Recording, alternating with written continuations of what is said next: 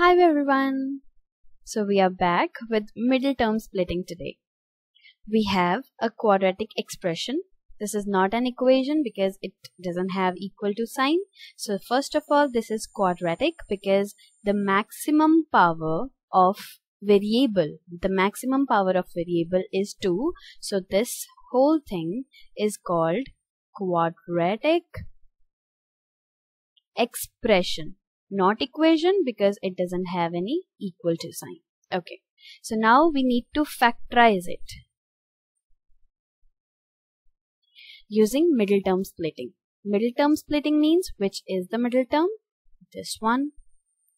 Because this expression has 3 terms, so we can call it a trinomial as well. Trinomial. It's a polynomial but having 3 terms, so trinomial. Okay, I hope you understood till now. Now let's get started with factorization. Okay, so in middle term splitting, let me write it again. X square plus 10x plus 24. Okay, what is the middle term? 10.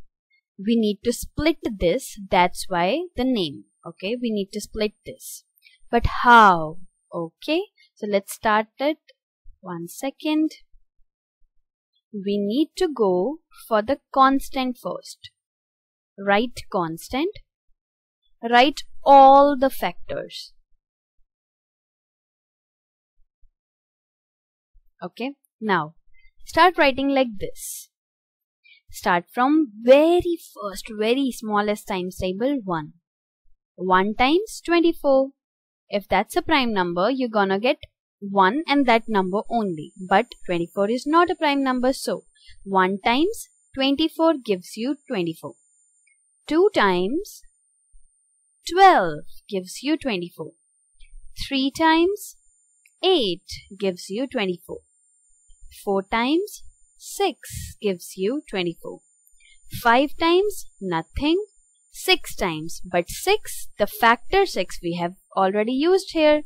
7 we don't get, and then next one is 8. 9, in 9's times table there is no 24 as a multiple, so next is 12, next is 24. So I hope it makes sense. So till here we have written all the factors. 1 24, 2 12, 3 8 and 4 6. Okay, understand this part very clearly because this one is the important part now. Now we need to make 10, the middle term itself, 10. We need to make 10 using the factors, the pair of factor. Okay, now 2 and 12. 2 and 12 gives you 10. You can do addition or subtraction. Okay, so how can you make 2 and 12 a 10? 12 minus 2 is a 10, right? That means you can write this 10x as 12x minus 2x, right? Okay, it is making 10x, but on multiplying these numbers individually, like positive 12 and negative 2 should make, on multiplying, they should make 24. Are they making 24? Nope. 12 times negative 2 is negative 24. So this is not our answer. Okay. Now check other pair. We know 3 and 8 don't make 24. Sorry, 3 and 8 don't make 10, right? But voila. Okay. 4 and 6 do make a 10, and on multiplication they do make 24 as well. So this one is our correct pair, right? Now I need to continue this. Next step would be x square. Then I need to split this term now. Then write plus 24 as it is. Okay. Now split that middle term in form of 6x plus 4x. Okay. Now make a pair here, make a pair here.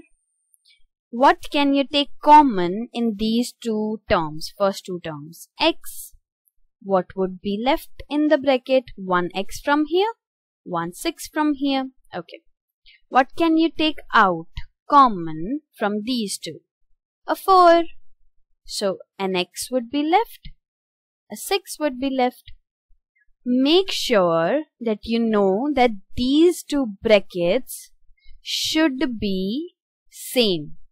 They have to become coming same. So till now we got x times x plus 6 plus 4 times x plus 6. Now this term has x plus 6. This term has x plus 6 again. That means we can take x plus 6 common again. And in this term, what is left? Just the x. And in this term, what is left? Just the 4, because we have taken those brackets out. Now, I just factorized my quadratic trinomial into x plus 6, x plus 4. That's the answer. So while checking, first of all, this is the answer. Now, while checking, if you multiply them together, first only this is the answer, don't get confused. Now, if you need to check the answer, for checking,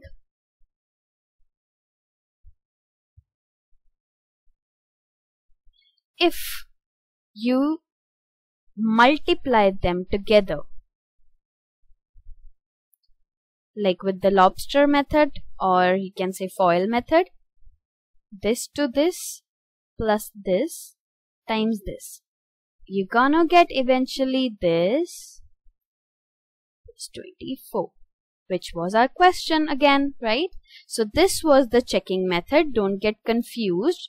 Your answer was finished till here. I hope you understood it, and this is your answer. Thanks for watching. So how to do middle term splitting? That's how. Thanks for watching, guys.